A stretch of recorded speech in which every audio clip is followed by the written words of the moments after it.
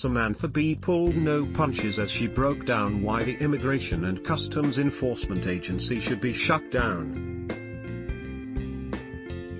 On Wednesday's broadcast of Full Frontal, Bee joked that ICE's job application was just a single question asking if the real hero of Schindler's List was the girl shouting "Goodbye Jews."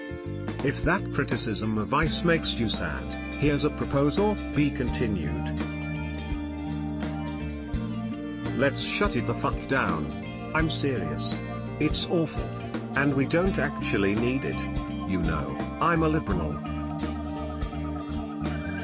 I don't usually advocate for smaller government, but in this case, as I say to my barista every morning, there should be one less ICE. Bee explained how ICE was set up following the sect. 11. 2001 terrorist attacks when Islamophobia was as rampant as tube tops and Rudy Giuliani.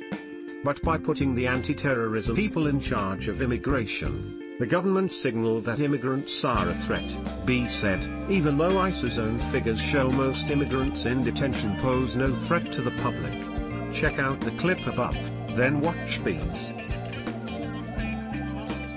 earlier segment on the Trump administration's pro-life stance below. Related coverage. Trevor Noah reveals the question he'd asked Trump that no else has dared to. Donald Glover fans execute stunning coup on Donald Trump-themed Reddit forum. Philip Roth once torched Trump in the most literary way. Download before you go. More.